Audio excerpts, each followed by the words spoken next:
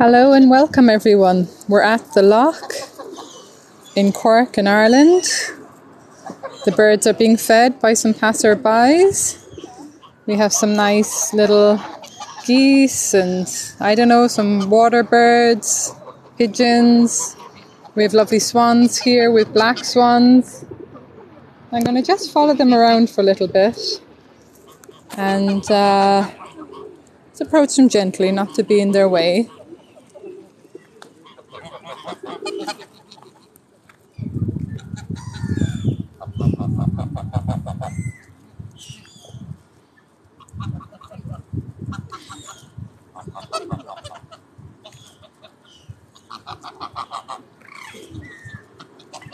And these birds, it looks like they're being fed bits of apples and bits of veg. Some people still feed them bits of bread and stuff.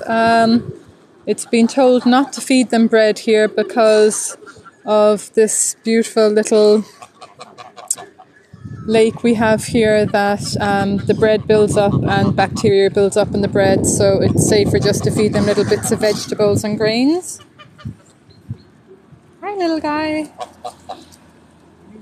Hi. Hi little guy. Hi. Are you talking to me?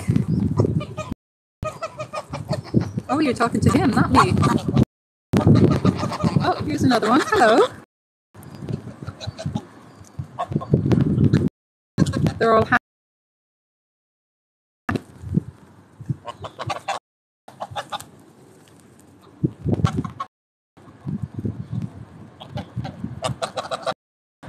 Cluck, cluck, cluck, cluck, cluck.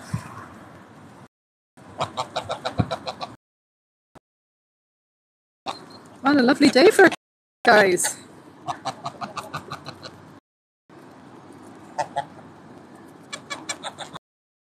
They're really happy. I think maybe it's apple.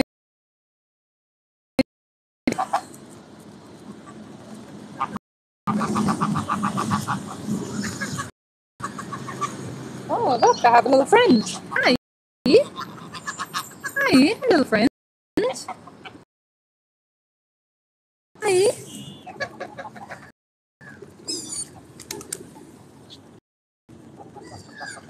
They're nice and tame. They're not really frightened of people. They like people feeding them.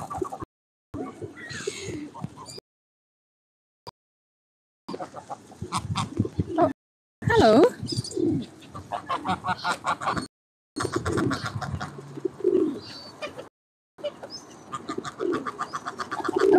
Oh, hello, you two. I'm crouched down so maybe I'm blending in a bit. Maybe I look like a giant bird. Oh, here we are again. Are you doing little circles? Are you jogging around me? Or am I in your way? I'm probably in your way, am I? Any translators? Duck translators or goose translators? Either he's having a really interesting conversation with me or he's telling me get off the turf. Cluck, cluck, cluck, cluck, cluck.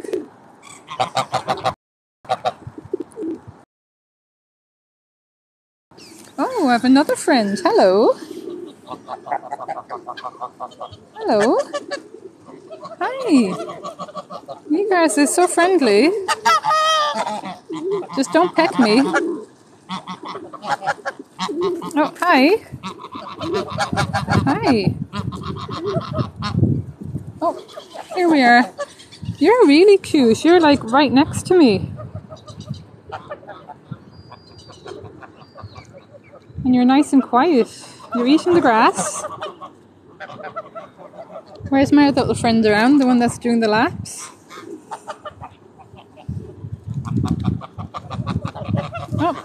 Oh, he's fighting with the other one. Naughty, naughty.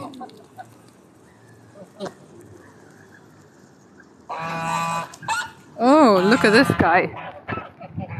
This guy wants to be heard. I love the dynamics of them. They're probably like people. They're probably just fighting over food. This one could be a bit cranky. Oh, you have a little black beak. I think I'll go gentle with you. You look like you could be a bit cranky. Hi. Hi. Hello. Hello, little guy. Hi. You are a nice bird. Maybe he just wanted someone to talk to. Was that it? I was giving all my attention to the other ones over there. You got a bit jealous.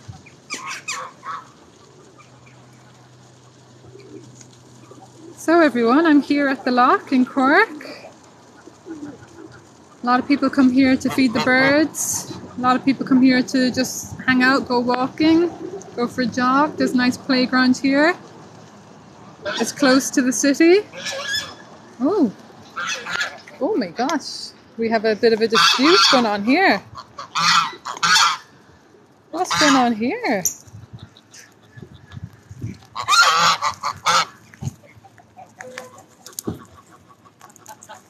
This guy's getting all worked up. What's going on? What's going on? Tell me about it.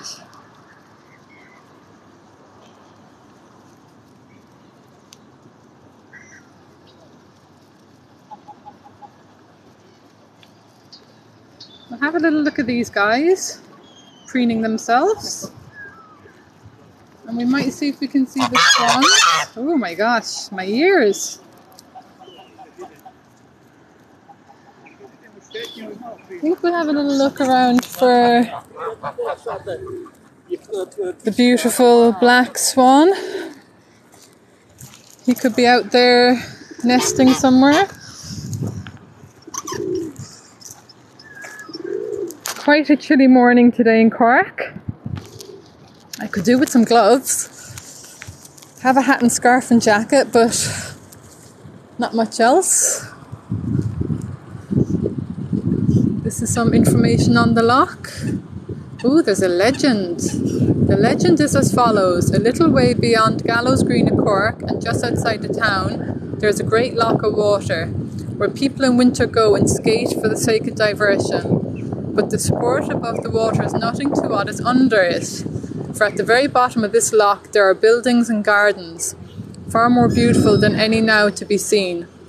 And how they came there was in this manner. Long before Saxon foot pressed Irish ground, there was a king called Cork, whose place stood where the loch now is, in a round green valley that was just a mile about. In the middle of the courtyard was a spring of fair water, so pure and so clear that it was a wonder of all the world. Much did the king rejoice at having so great a curiosity within his palace, but as people came in crowds from far and near to draw the precious water of this spring, he was sorely afraid that in time it might become dry. So he caused a high wall to be built around it and would allow nobody to have the water, which was a very great loss to the poor people living about the palace. Whenever he wanted any for himself, he would send his daughter to get it, not liking to trust his servants with the key of the well door, fearing they might give some away. One night the king gave a grand entertainment, and there were many great princes present. I'm just reading through it, guys. It's a bit of a long tale, so I won't go through the full lot of it, I think. Anyway, skip down a bit. The king and his guests were not drowned. Okay.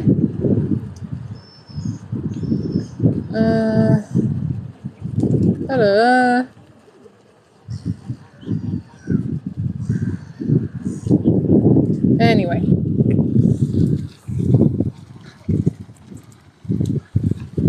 That's a bit of a long tale for first thing in the morning to get my head around. It's so cold here today. Cold but nice. Where is our lovely black swan? I see some swans are over there. Across the way, that's where they nest. And there's some nice fish in here as well. Did have a lot of carp in this loch, but carp fishing, I don't think it's allowed at the moment because the fish were a bit sick. I think it's easy for something, this area water, to become polluted so easily if people are, overfeeding birds and stuff. So it's a fine balance.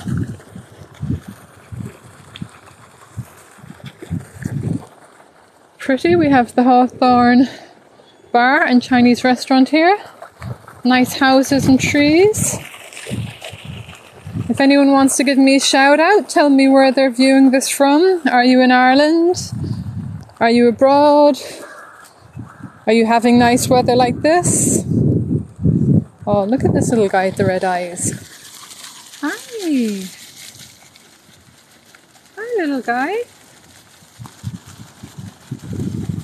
And he has a matching one with a little grey head.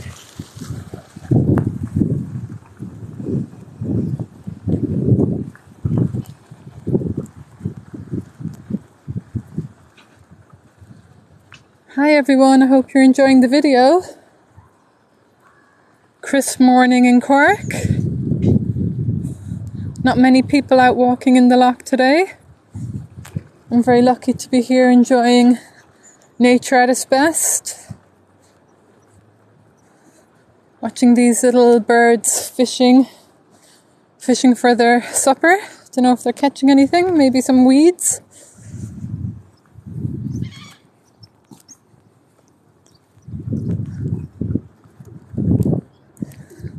I'm still looking out for a black swan, and it's only occurred to me, maybe he migrates.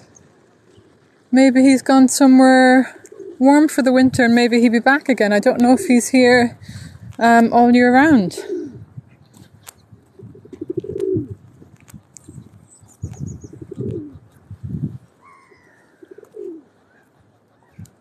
We have the playground up here.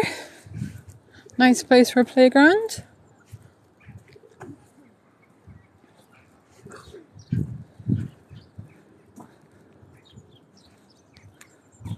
This little guy with the red legs. And he's off.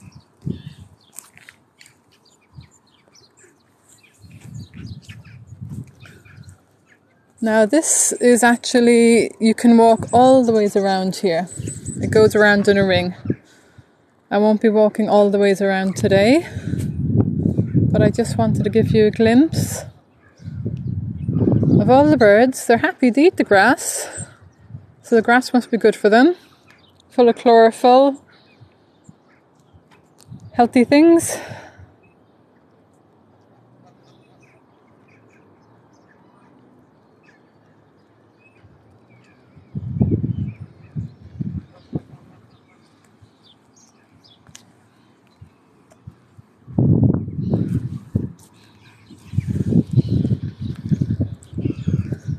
It's a really nice walk. So you have the inner part where I'm walking here, or you have the outer part there. I'd imagine the outer part is probably better to jog in. It is a little bit busier. The ground's a little bit uneven here for jogging, but people still do jog away and they're happy out.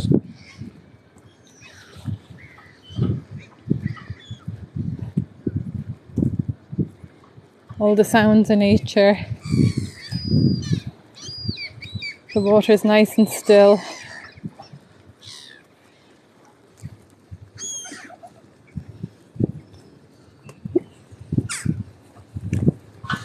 Lots of birds here, lots of birds in the trees. Please don't poop on my head.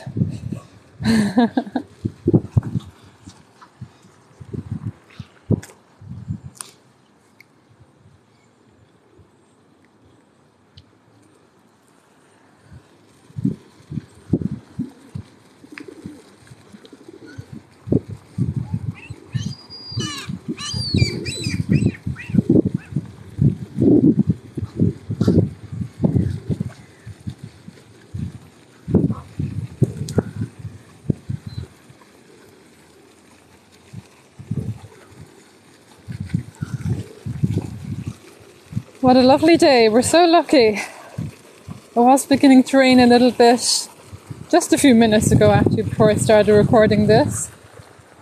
Oh, I hear a little birdie here, he sounds different than the rest.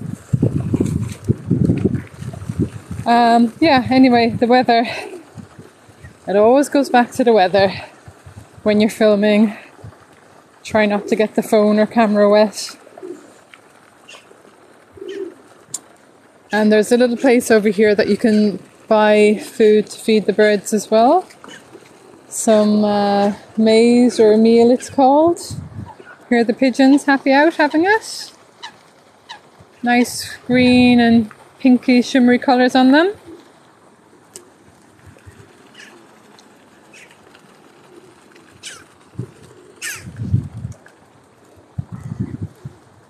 Here we have some information about the birds of the loch. So I wonder if I get any information on our black swan. We have our mute swan, or mallards, or coots, yeah, we saw them. Tuft duck, yeah, we saw him. He's got his cool little bit of hair there. Little grebe, don't know if I saw him. He's got himself a nice little fish. Cormorant, yeah. We have a lot of them. I haven't seen this one with the green head. So a lovely one of a grey heron up in the trees on the way up today.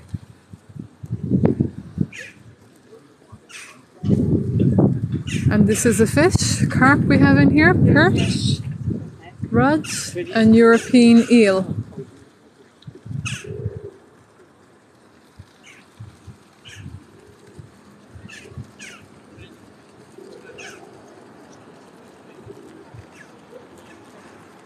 Look at this guy, how he walks. Real funny.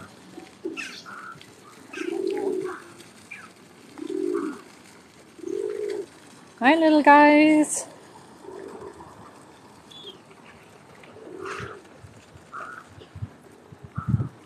So, the swans at the moment, normally they're quite good at coming up to people. I wonder if they're nesting and they have little eggs to mind, so they mightn't be as social, or maybe they're smart, they're just staying warm and cozy.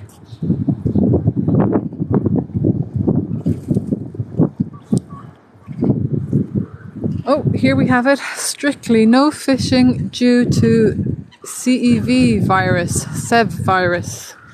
Don't know what that is. The beautiful loch. Yeah, it is beautiful. So nice.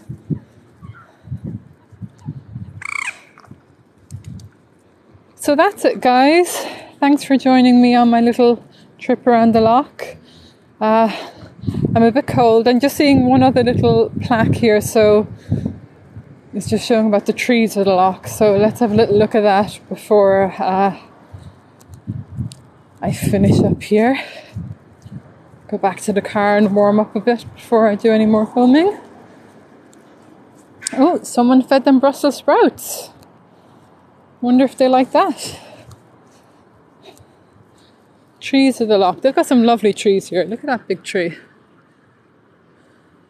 So we have, I think we've one of everything. An ash, silver birch, hornbeam, lime, Lombardy poplar, London plane, white beam, sycamore, silver maple. That is a lot.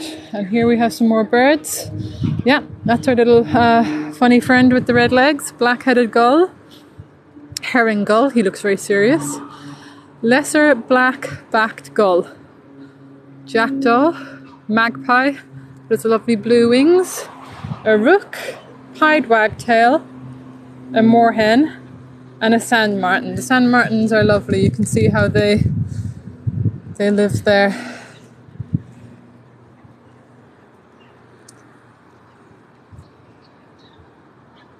And a fine pub next door, yes. Everywhere you go in Ireland, no matter how remote, even up the Cork Kerry Mountains, you'll find a pub. So people don't get to miss out. And I don't think these are nests. I think these are something else. I think this tree, that's the way it grows. Could be wrong. I think they're just kind of growths on the tree, but someone can correct me if they know more.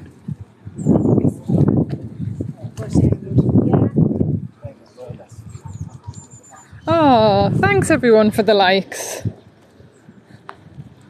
I like this too. Loving Cork. So, until the next video, take care guys.